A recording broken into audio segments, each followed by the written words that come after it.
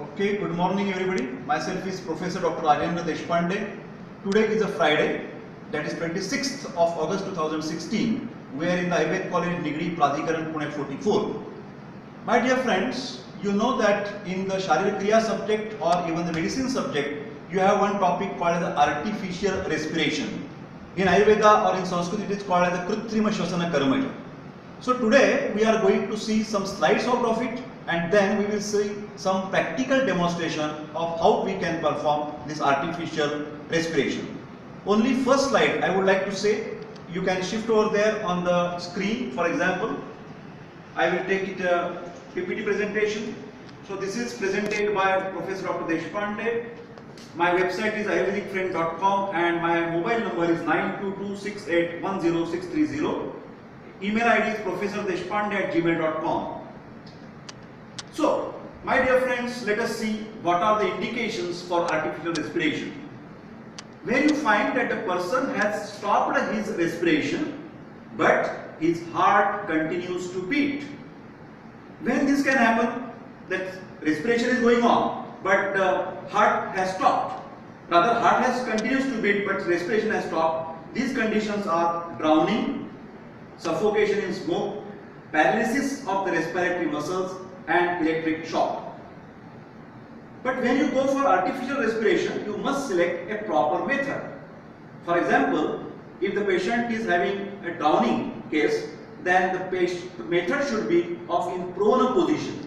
That means the patient will lie on the abdomen. That we are going to see afterwards. So there are two methods. That is in prone position, Schafer's method.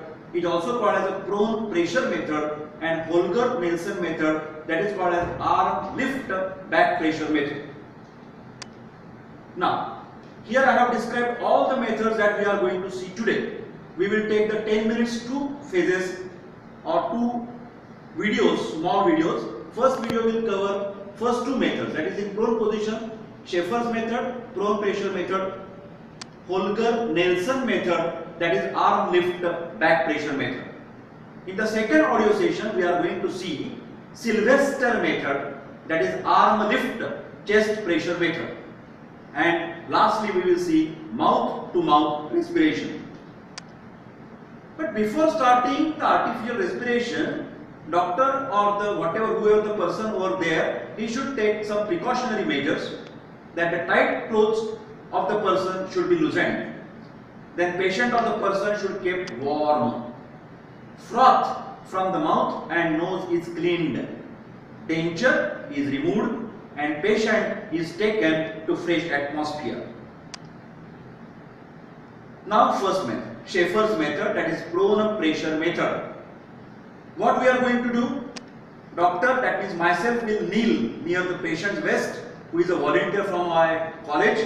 I would like to thank over here Mr. Satish Kale, who is my assistant and who will help as a volunteer in this particular project. Then I will put palm on the patient's loin. By bending forward, doctor will apply pressure. What will happen? Pushing the abdominal viscera up, that will bring about the expiration. Then when I will bring back myself, that means doctor is pressing on the loin, expiration takes place, and when doctor is bending backward, inspiration takes place. Inspiration lasts for 3 seconds, expiration lasts for 2 seconds. This is roughly judged by saying the words 1, 2 or 1, 2, 3. Main advantage of the Schafer's method is its prone position. Water from the abdomen and lungs can be easily drained, and lungs can be easily drained. It is very simple method, non-tiring method, and it can be continued for the longer time. If there are injuries to the thorax or back, this method can be used. Only disadvantage of this method, that inspiration is passive and expiration is active, which is unphysiological. If there are injuries to the abdomen, this method cannot be applied. Next method we are going to see is Holger Nelson method, that is arm lift back pressure method. Of course, this is also in prone position. Doctor kneels near the patient's head, facing towards him. Doctor will pull his arms up. This will bring about inspiration. Then myself, that means doctor, will leave his hands on the side and put his palm on the patient's scapulae. Bending forward, he will apply the deep pressure on his chest. This will cause expiration. Then we will go for the next slide.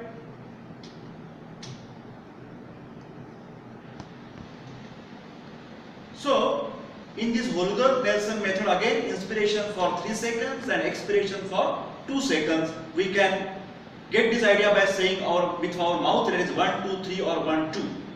Main advantage of this method is adequate drainage of water from abdomen and thorax. So this is the good method in case of drowning.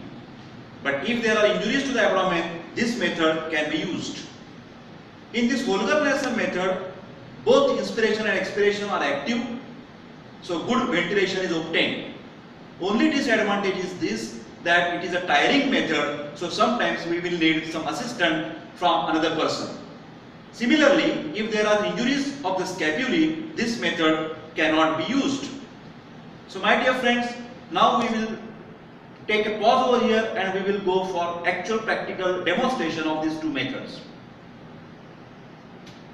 So we are going to start the demonstration. This is first method, that is in prone position, that means the volunteer is lying on his abdomen, and then this is first method, that is Schafer's method, that I will put my arms or other hands on the waist region and then I will give the pressure on this waist region so that the internal abdominal organs will go up, and that's why expiration will take place. So when I am pushing, this is expiration.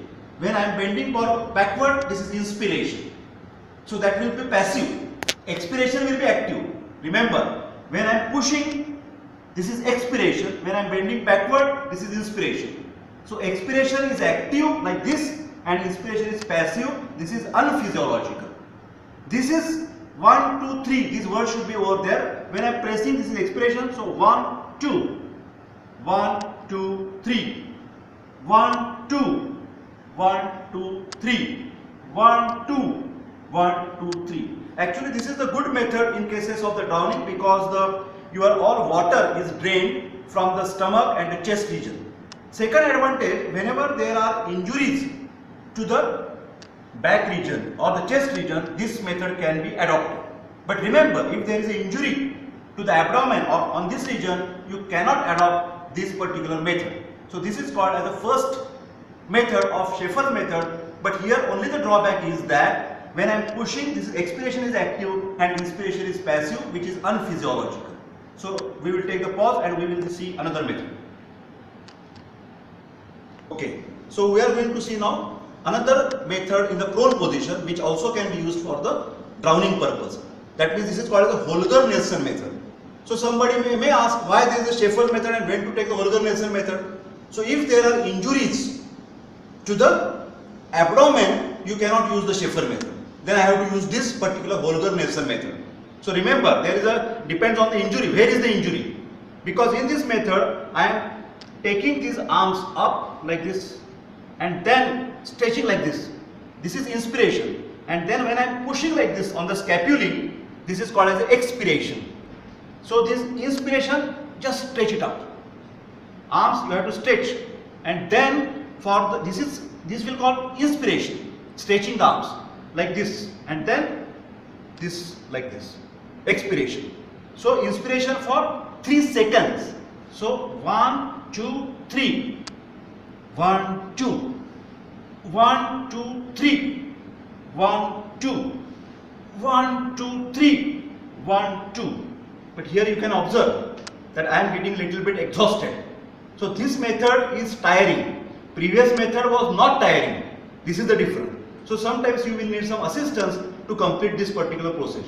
But the another advantages are same. As it is prone position, naturally water will drain out from the stomach as well as from the chest, and it will be very helpful to draining the water out. But again, here you remember that both the processes are actually active processes. For example, when I am stretching, inspiration is also active, and when I am pushing, expiration is also active. So when inspiration and expiration both are active, that is called as good ventilation. So in the previous method, you remember, Their inspiration was passive and expiration was active. Here both processes are active, so good ventilation takes place, and this is the good method of in prone position. So this will we will conclude, and this we will take a pause and we will go for another session of video recording. Thank you.